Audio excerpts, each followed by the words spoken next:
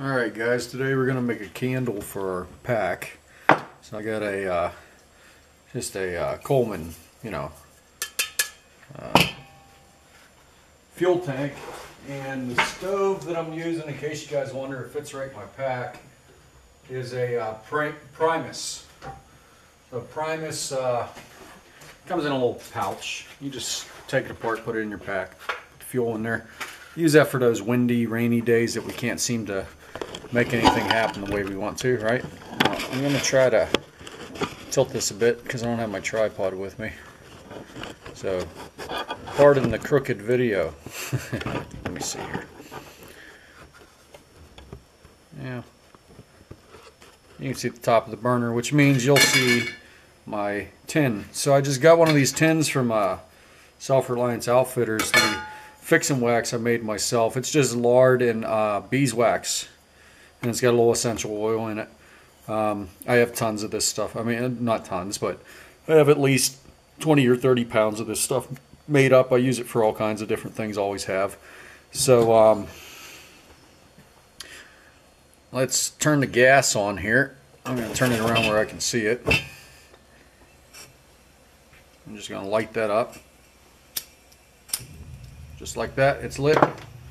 I'm just going to take this little tin, and be careful, don't burn your little fingers, right, as I always say, and just let it heat slowly. We don't want to try to heat it too fast because it does have some lard in it. We don't want it to go and ignite, right, which it could do. Just do it nice and slow. You're probably better off to do it outside over a fire or on your grill or something like that.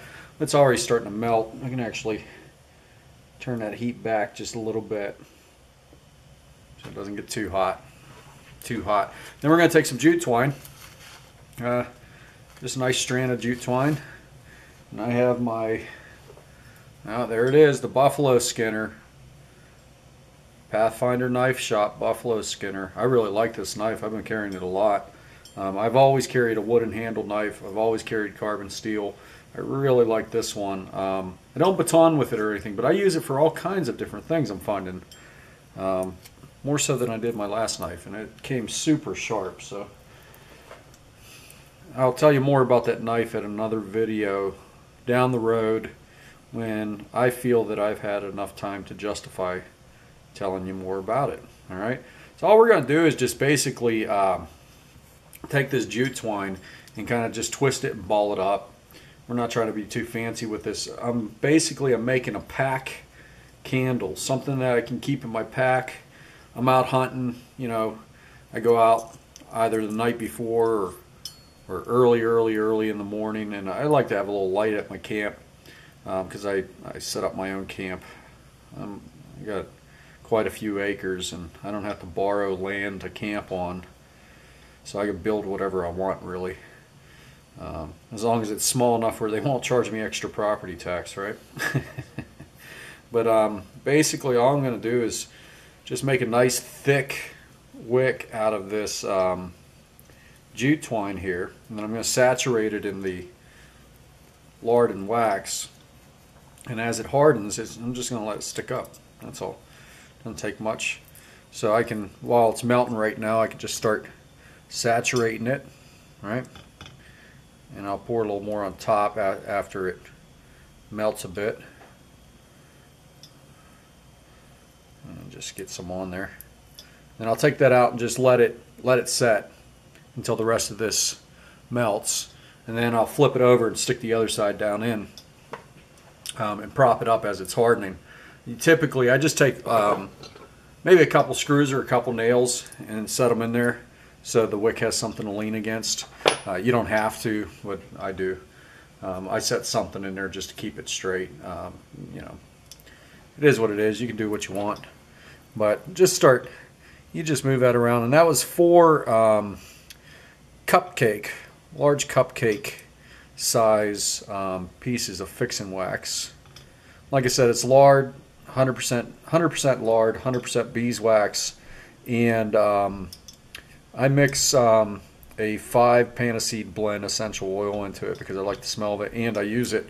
I'm one of them people that get the broken cuticles in the wintertime and they start to bleed and hurt really bad, and I rub them on there. You can use it for chapped lips, whatever you want to use it for, really. I don't put linseed oil in it or anything like that, so it's non-toxic. I use it to put on my knife blades, handles. I rub it in real good, put it on my leather, on my boots, all kinds of stuff. So you may have seen in a video of me making just some homemade quick fixin' wax with lard and just beeswax. It's like a half and half mix. That's it. You know, lard and beeswax. You don't have to get fancy with it with a lot of things people do. You can put some lavender into it, give it a nice fragrance, get some natural lavender oil, aniseed oil, black cumin oil. All those fragrances not only going to be helpful when you're burning it as a candle, but medicinal when you use it on your skin and, you know, things like that. So, but there's people that know way more about that stuff than me. All I'm doing is making a nice little candle that I can put a lid on and that'll last me for a long, long time. And I'm talking this candle, even though I'm out in the woods a lot, this candle will last me for a very, very long time. All right, so that's, I'm turning my heat off now. So you'll hear it cool down. And my other piece is fairly hardened over at this point.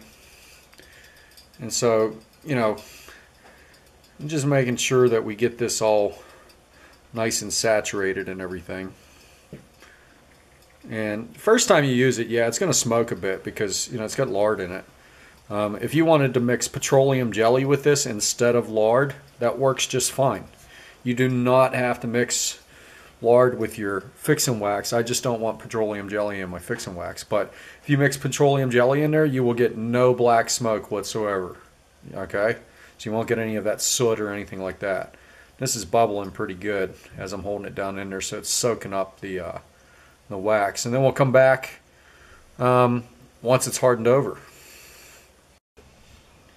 Okay, fellas, quick tip here. So I just took basically a pencil and a screw, stuck it through the top of the wick that I twisted up to get it kind of centered, and then I'll just leave it sit there until everything cools down. Here's one thing I just want to say before this hardens over and you can see the end result and see it burning. You don't have to wait until you're in the woods to do this stuff, right? A lot of these things, we do prep work before we go into the woods. That way we don't find ourselves doing a lot of little busy work like this when we could be doing more important things like fixing up our camp, our shelters, our fire pits, chopping wood, you know, whatever it may be, hunting, right? I don't want to be screwing around with this stuff when I'm out the night before getting ready for tomorrow's hunt. I don't want to be messing with all this stuff in the dark. I don't want to be messing with all this stuff when I just need it. I need it now, not later, right? So I suggest that you start thinking about ways you can advance upon your camp, advance upon your outdoorsiness while you're at home. Okay, so if you can't make it to the woods, you're like, oh man, I got to go to work and I can't get to the woods for a couple weeks, whatever it may be. Hey, in the evening, do some little projects like this and start making some things for your camp, right? Or do a little forging and make some tools. But at the end of the day, don't wait until you're out there to do stuff. You can do stuff right now. You don't have to wait, okay? And we'll come back once it's hardened over and I'll light it up for you. It's going to take a little while. All right, fellas, so as you can see, it's mainly solidified. I bet you if I poke my finger down in there, it's probably still soft, but I can just take these two things out like that. And then let me grab my lighter here, if I can find it. There it is. And nice and simple like. Give it a minute to burn a little bit of that wax away from the jute twine.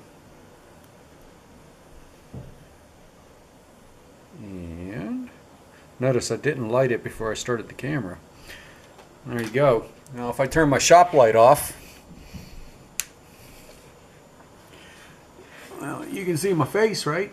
Well, it's because that was a big old flame and it's burning really bright. Now, let me turn my light back on real quick. Some people ask me why I don't just put, you know, oil in these things, right?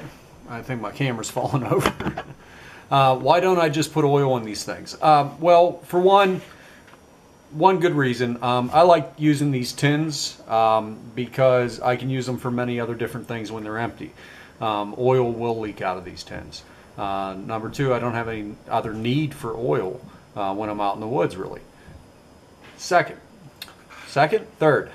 like I said before, there's essential oils, beeswax, and lard in this, and if I need it for any type of like chap lips or my cuticles or anything like that, tool handles, knives and stuff, I just rub my finger in there, rub it on whatever I need to rub it on, and I'm good to go.